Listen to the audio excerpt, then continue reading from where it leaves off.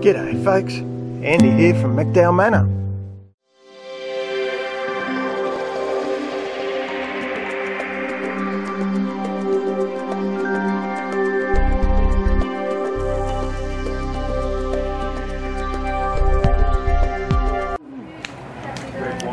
So there's the raised bed, coffee cherry. She's put some dragon fruits in on the fence there. So this bed here has got an easy oil irrigation. This is the second year I'm using it. I'm sort of in 2 minds about it, so I might do the big clay pot in the future because I think they're a bit too small. I think they do it well. That's the native beehives.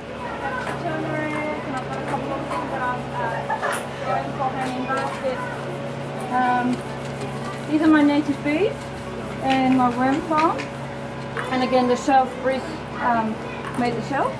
So Valerie was saying one of the problems with the pipe garden is in summer it got really hot, hence the hessian bags over them to try and keep them cool. It's interesting to see because that's something I got to admit I thought about in my own yard for around the fences just to provide some extra space. She's growing a lot of stuff you can see in pots. It's interesting just to see the same sort of people, you know, encounter the same problems because of the limited space on these tiny city blocks. So there's another little interesting setup. Oh, she's made wicking beds out of those. You can see the holes at the bottom, and you may be able to see there's green shade cloth in there, and she's obviously got the poly pipe in and puts the shade cloth over. So that's a couple of beds, little beds of strawberries, some lemon balm, tomatoes, herbs and things. There you go, that's all. Interesting use of tight, small spaces. So you can see it's a nice little social group of people. We get together probably once a month for a garden visit. Always fun. And the beauty is you get to see so many different ways, you know, different approaches. Some people have got big yards, some people have got tiny yards, like me, and Valerie obviously suffers the same problem. So it's always really fun to just see how other people do it. So to achieve that, we have a combination of potting mix. You can use bonsai mix, but if you want to grow something, I don't know what's in bonsai mix, so if you want to grow something edible, I'll probably stick to just potting mix. And then we've got some clay from the garden, and also we're going to put some peat moss in it. So what I would suggest doing is grab a handful of each and then try and stick together until you achieve a bulk.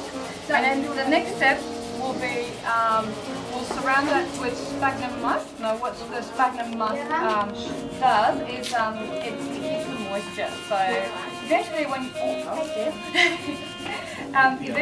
your cucumber is finished, what you want to do is you want to soak it in water. Every time it dries out, you need to soak it in water for about 20 minutes and then let it drain, and then you hang it. This one was in the script, so that's probably why it's another thing that you can use if you don't have sphagnum moss, and it's actually quite expensive to buy sphagnum moss, is as what we call it, paper bark. Oh yeah. The bark from paper bark trees, which we've got growing in the street. So peat moss as well. Because I don't lose it. I don't want it to get all muddy.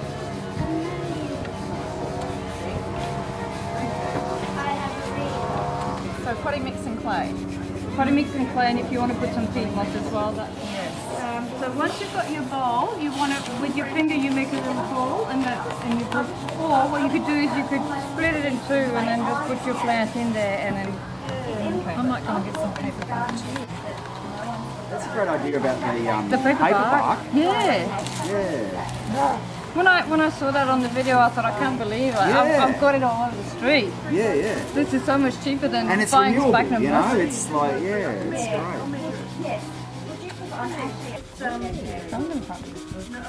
I wanted to, on one side you're going to put one of those, you know, those sort of big plastic boxes you can get some money. I like this paper bath. Boy, you could do a lot of stuff with this, I reckon.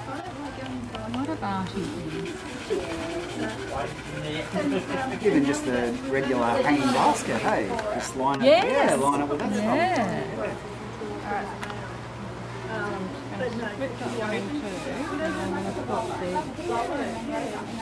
In there. Alright, so now wrap it with the paper bark, or you could do the sphagnum moss, but you really want to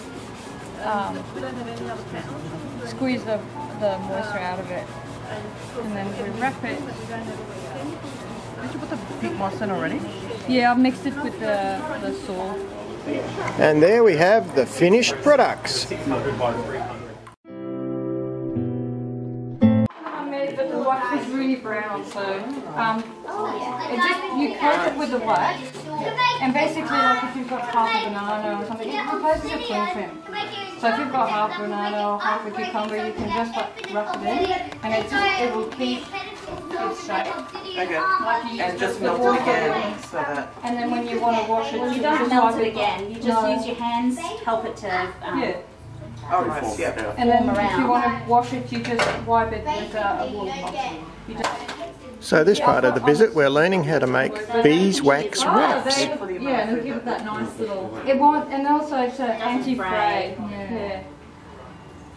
So I'll let you cut your piece, and I'll bring the wax. I'm just warming up the tray so it doesn't solidify as soon as we bring it out. Oh, so you grate? Did it grate all right? Like it was it was perfect. Yeah.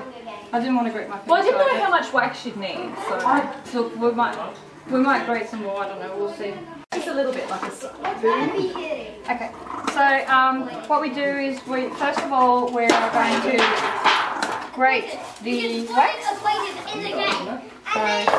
So we grate the wax, and then I've melted it in a pot on a really low heat to not destroy the wax, and I've added a little bit of coconut oil. And what the coconut oil does is it keeps the wrap more malleable, and it keeps it a little bit sticky, so that when you've got the wrap, it's easy to just wrap it around, and then with the palms of your hand, it will take the shape, and it will keep the shape like that. Beautiful. And that replaces your cling wrap, hey? That replaces your cling wrap. Ah, isn't there? Look at all that wax. You want me to start grating? And I've got tongs somewhere. And the only difference really is that you normally use pretty coloured cloth, don't you? And it's a tight weave cloth, yeah? It's just cotton cloth, just light cotton cloth. Okay. See, that would work better in the oven because it is sort of frying already.